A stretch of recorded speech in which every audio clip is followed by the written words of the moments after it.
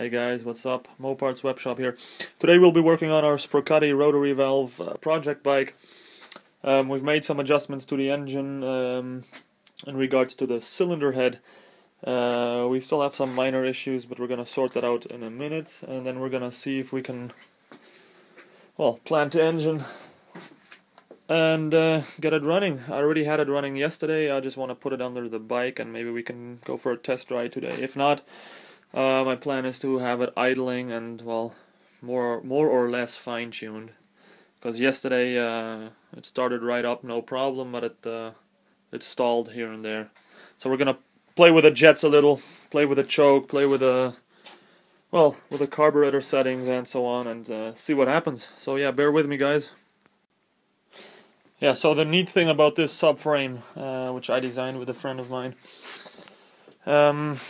is that it's a three-piece subframe, which is basically a bolt-on subframe, and you can take off both sides, either left or right, and you can still have the bike standing. So the engine swap or anything, if you want to adjust your carb settings or whatever, you can easily get to the engine. You can still have the engine in place whilst you're working on the bike and whilst it's standing up. So this is definitely really useful if you're on the track and you don't want to, take the engine out of your cradle, out of your subframe, because this is just plate off, plate on, and you're done, ready to go. So good system. Still needs some work. This is the mock-up. This is a prototype system. We haven't finished this one yet. We're going to be producing these as well, so look out for that. This one has been specially designed for this Sprocatti Rotary Valve engine.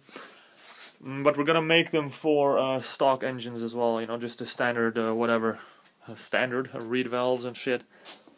Not so standard, but you get my point. So to start this bike, you don't start this bike the conventional way, such as, you can't just push start it.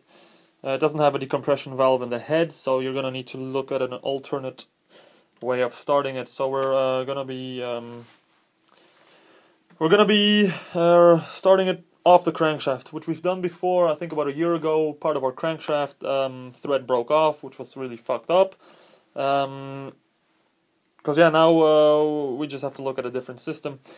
And now we're gonna use this 3D nut that goes and falls into the variator. So imagine the variator is on here, because the thread only reaches out until the same height as the variator plate, the top plate of the variator. So you can't put a nut on anymore. It's impossible. So this one falls in and then clams the variator plate in place, thus locking everything in place. Into the 3D nut falls this these 10.9 grade heat-treated M8 bolts, and these should be strong enough for everything. So yeah, let's see what happens.